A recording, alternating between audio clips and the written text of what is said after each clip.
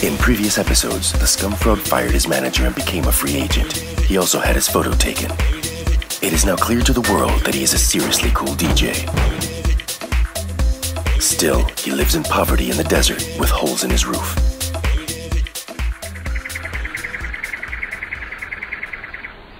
Yo, dude.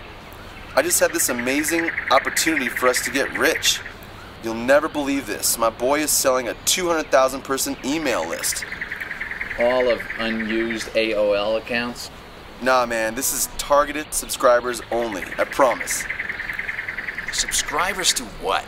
Well, I'm not exactly sure, but I think the guy had a non-profit to save the pigeons. He thought that all the cell phone radiation in the air was gonna make them become extinct.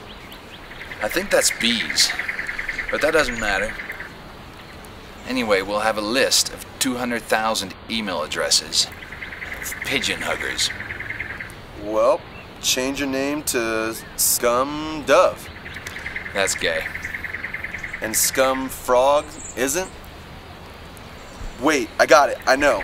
We have all this wood out in the back. We'll send Pedro back there. He'll make us a gigantic pigeon head, and then you can rock that to all your gigs. I heard that'll make you a lot of money. And we'll use a special code, like instead of SCUM, instead of the letter S, we'll use the number 5. So people who don't know the code will say 5 cum dove. And people who know what's up will say like, no, it's Scum Dove. And then everyone will be cool. Yeah, like us. Shortly after the scene was shot, the key grip told the two men about the giant mouse head. Still, the Scumfrog needs money to fix the holes in his roof.